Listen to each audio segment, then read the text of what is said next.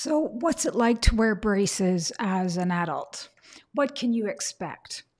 Well, back in July, I shared my experience of getting braces and why I needed them in the first place. I'll put the link to that video up above. So, I shared that I endured a violent beating to my face and needed emergency reconstructive jaw surgery to mend 2 breaks to my jaw. I'll show you the picture there. So I had 2 breaks, significant breaks to my jaw. And you can see right here, it's actually on this side, right near the wisdom tooth, and then another significant break right here, which separated one side of the jaw from the other. So as a consequence of this broken jaw and reconstructive jaw surgery, I ended up with a misalignment in my teeth, and there was a large gap between the top and bottom of my teeth, which caused the inability to chew, basically. So after waiting the prescribed year for my jaw to heal, I learned that I would need braces to address the misalignment issue. In fact, I was told I would need a second jaw surgery, but I had to start with braces. On July 14th, I had braces installed by the amazing Dr. Chung of North Toronto orthodontist. That installation experience was quite good, so no complaints there. He's a great doctor, made it very easy and comfortable. And not only that, Victim Services of Durham Region actually took care of the orthodontist fees for me, which was a huge help. And considering we're in the middle of the 16 days of activism against gender-based violence, I think it's worthwhile to share that support is available if you become a victim of violence. And I really hope you don't. So what's it been like living with braces for the past 5 months, and what have been the results so far? Well, let me tell you, there's, as you can imagine, a few different things. So how does it feel, generally speaking? It's you get used to it after a while, but it's kind of uncomfortable. If you don't have full lips, like I don't have full lips, they're kind of thin. So my lips often sit on the top of the braces. Even in pictures where I'm smiling, I won't smile with my teeth. I just don't feel comfortable, and maybe that's a self-conscious thing. But if you get braces, you can expect to maybe feel a bit uncomfortable about smiling and showing your braces and your teeth. But what happens is the top lip often sits on top of the braces. You can even see it in the pictures, or like sits on it like that. Or when I'm smiling with just my mouth, you can see the braces pop out. So that's been kind of an adjustment, getting used to my smile, which is not the end of the world, but that's definitely one thing that you might need to be aware of. Another thing that, in terms of comfort with eating, at first it takes quite a while to get used to it. But once you're used to it, for the most part, you can kind of eat pretty much anything except the chewy stuff, and things like meat, things that are really chewy. It's really difficult to eat that type of thing, and it gets, food gets stuck in your braces. And if you're in a public situation, if you're out at an evening and an event, or if you're in an interview or something, a business interaction, a luncheon, you need to be really selective with the kinds of food that you order. It's, it's just one meal, make the sacrifice, order soup or something like that. But once you're home and, you can, have the meat, have whatever you want, it's just, you get a lot of stuff stuck in your teeth. So having said that, when you get braces, you get a lot of handy dandy little utensils to use, like these picks that you can pick in between the braces. There's these little tiny brushes. It's got like a little tiny toothbrush that you can stick in between the braces to clean it. And another thing is flossing. Oh my God. If you weren't into the habit of flossing before, this is going to be the end of you. So there's a couple of things, tools you can use. If you take the floss, one of the little, I don't even know what you call this, floss threader. Okay, so it's kind of like threading a needle. I'm not sure if I'm saying that right. So you take the floss, stick it through the eye of the needle, I guess you could say, wrap it around, and you end up with this really narrow end that you can stick in between the braces, pull it through, and then floss.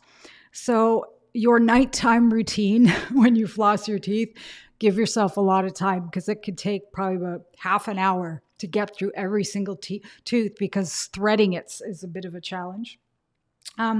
The only thing that I would say that has really caused me problems over the months is that the where the wires are snapped off, like there's wires thread through, and then they have to fasten it on either side and then clip it. Sometimes there's like sharpness on the inside where the wire's been cut, and when odd things are in our mouth, we have a tendency to play with it with our tongue, right? So you pick at it with your tongue, and it's almost like you create a conscious awareness of this spiky thing in your mouth, and that can sometimes cause little abrasions in your mouth, and they become sore. So you definitely want to be aware that is something that could happen, and you just have to invest in this wax. Wax will become your friend. It's like four little strips. Usually get it when you first go to the dentist, or the orthodontist, but you can get it at like Shoppers. You just break a little piece off and squish it up and put it inside your mouth. Press it against where the sharp part is, and honestly, that fixes the problem. So if you have an event to go to, maybe you have to do some speaking or another kind of important engagement, or you're just in pain, use some wax, and that'll solve the problem.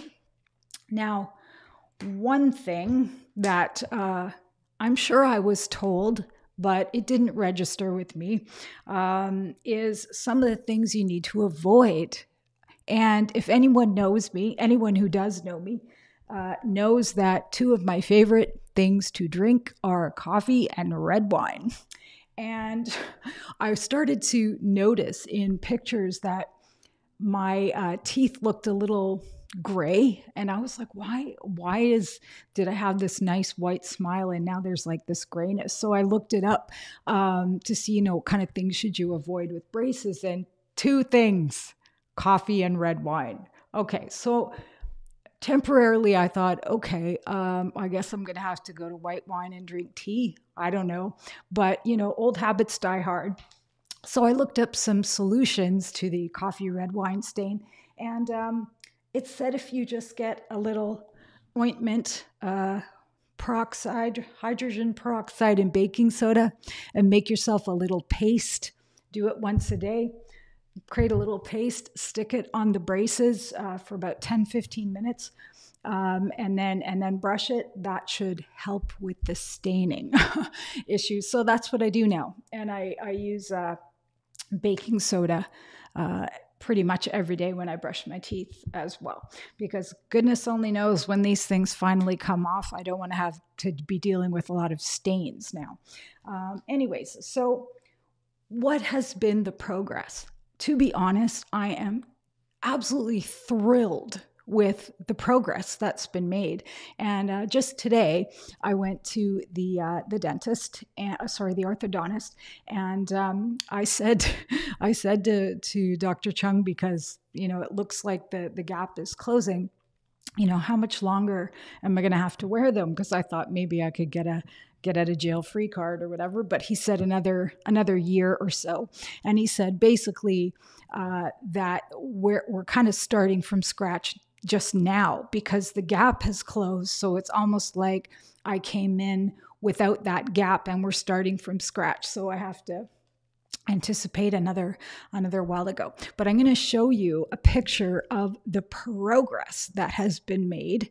Let me see if I don't move this out of the way here. Okay. Let's see if I can get out of the way. Okay. So in July, when I first recorded the video when I was on my way and before I had the braces, July 14th, this was the gap that I had in my between the front, the top, and the bottom. It was quite significant.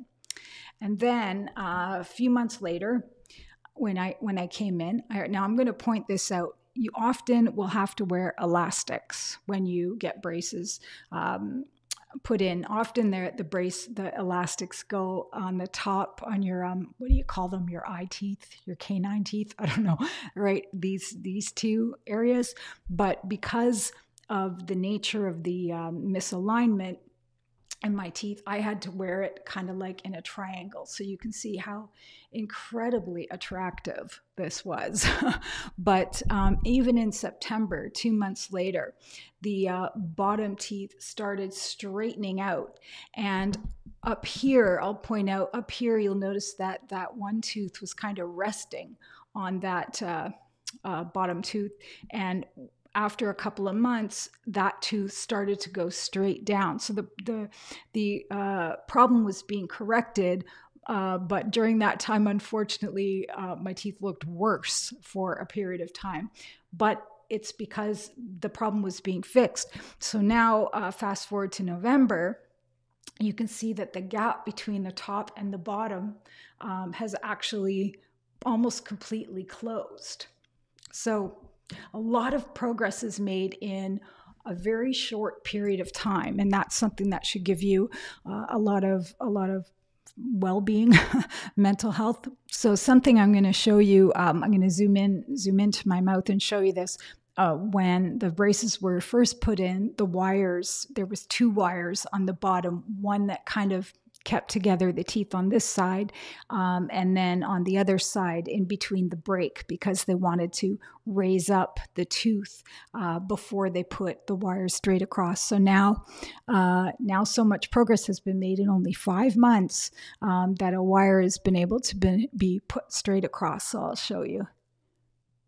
See if you can see right there that there's now a wire going straight across. So today I had a really good appointment. There's like a really solid wire on the top now. And what the doctor said was that's going to create the structure and the foundation for the rest of the healing that's going to take place. So I wanted to share this experience with you, because if you're contemplating getting braces and you're like, oh my God, I don't know if it's going to work. I don't know, what I can expect. Well, you can expect some discomfort, physical discomfort and psychological discomfort for sure. My smile is not the same. I'm very self-conscious. When I talk, I tend to cover my mouth. I don't know why. I don't smile with my teeth the same way, although I do have a really nice picture of my husband and I. This is one of the first times that I, without even thinking, smiled with my teeth showing when we were out for a walk. So, I mean, it's in there psychologically, but you can expect that, you'll have some resistance and trepidations with wearing the braces. You can expect that there'll be some physical discomfort with the spiky things, but like I said, just invest in some wax. You can expect extra time spent at your bedtime routine flossing your teeth. It's a pain in the butt. You can expect that if you're a coffee drinker or a red wine drinker, that you're going to need to invest in baking soda and hydrogen peroxide, or give it up, or switch your beverage. But at the end, the progress is really fast, and I know you'll be happy that you decided to take the challenge on and just wear the braces. It's only temporary. It's not forever. So just keep that in mind. Your smile will be glorious when they come off. So I hope you found this video helpful. If you like the way the video was produced, and you want to know how I did it, you can click on the affiliate link down below for Ecamm Live. I do all my videos using Ecamm Live software. It's really great, and especially if you're a Mac user, which I am. But having said that, I hope that you found value in this video. Please share it if you found it useful. We'll see you on the next video with Kimberly Black. Be positive.